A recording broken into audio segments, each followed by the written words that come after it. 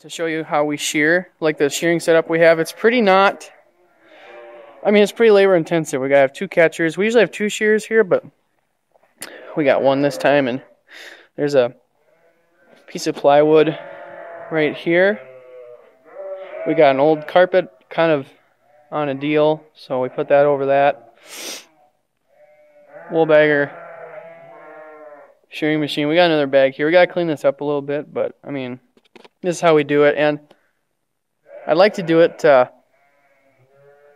when you shear a lot of sheep, they have, like, they'll have an alley right here and sheep coming in, and they'll be on like a frame with a piece of, and it'll be like it's pretty much like a chute, like an alley that you work them in, but it's like a foot off the ground, I think.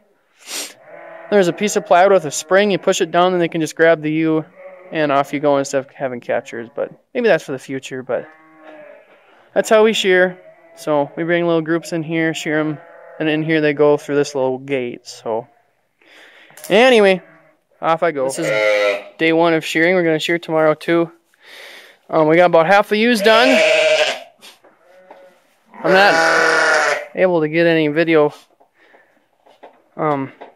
shearing because I'm catching. I'm busy, so I can't. So anyway, this is about 61, I think. Gonna let them out to drink. Shove them all in the barn for the night so they don't get all muddy and gross because we got bad weather coming tomorrow, and then we're gonna finish shearing. So yeah, look pretty good. So if you're wondering, there's red on them because they rub on this snow fence and get that treatment or paint on them, so it won't harm them any. So anyway, see you tomorrow. Just thought I'd show you what we have set up here. We got the shorn ewes in this part of the barn, which is usually where I put my lambing jugs. And then, you know, this is where we sheared. I got the unshorn ewes over there. Hey guys, Peterson Sheep Ranch here, coming at you with an update on the shearing vidya. As you can see, we got all the ewes all nice and shorn. They're happy and content and looking good. Unfortunately, I didn't get any footage of the actual shearing process for you guys. The shearer didn't want to be on camera, which is just fine. We shear this time of year because we're going to lamb pretty soon, but wool actually gets in the way of that process. If there's wool on the sheep and she tries to lamb, you'll most likely have to pull the lamb.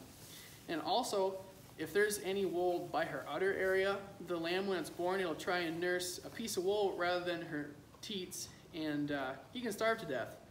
So that's no good. I don't know if you can see on video, but we got some green marks on these sheep, and that's because we actually had to pour them. I've had something in my flock I've personally never had before, and that is ticks in the wool at shearing time. I looked it up. It's a blood-sucking fly, and it doesn't hurt a whole lot. Some people just leave it alone, but the book strongly suggested that I pour them, and that's what we did. So anyway, everything went pretty good. You can see they're shorn, and we're not going to get cold because we're going to keep them in the barn at night, and during the day we also keep the barn door open. So anyway, thanks for watching.